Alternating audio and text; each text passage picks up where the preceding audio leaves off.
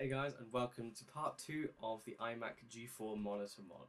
So, we have progress. The parts from China have arrived and we are ready to test the screen. The controller board and the inverter are here, so let's take a look at those and see if we can get an image on the screen.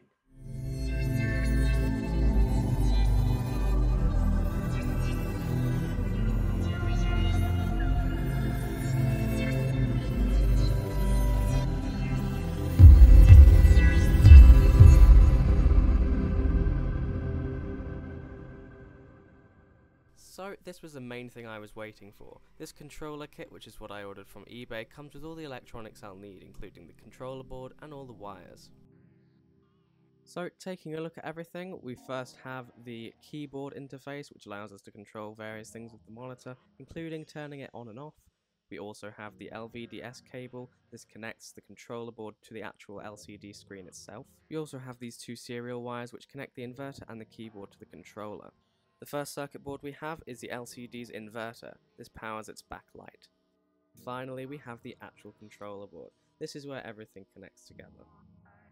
Taking a look at the display, I've already attached a Samsung LCD, and it is not difficult to do. You just use the original mounting mechanism with the 4 screws on each side. So let's get everything connected. This is the LCD inverter, and it connects to the screen using this 2-pin power connector, and it powers the lamps inside the display. Next, the most important part, the controller board. It takes a DC 12V input and it outputs VGA. So taking one of these serial cables, I'm plugging here the inverter into the controller board, which is where it will get its power. And using another one of those serial cables, we can plug in the keyboard interface. Finally, we have the LVDS cable. This end goes into the LCD and this end goes into the controller. It's important to note that this red mark is the pin that goes into the bottom left pin of the controller.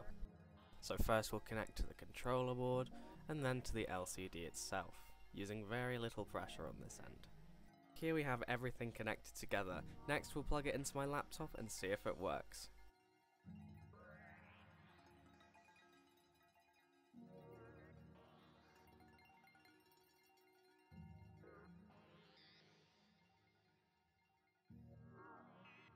And if I open my laptop lid, it should... Hello? There we are, it's powered on. Fantastic. Now let me just put my password, and we're on the desktop. Brilliant result there, looking absolutely fine to me. If we head into About This Mac, we can see that it is just running from my laptop. And if we go into the display panel, it's listed as LCD monitor, and I don't know why it says 18.9 inch, but that resolution of 1440 by 900 is indeed correct.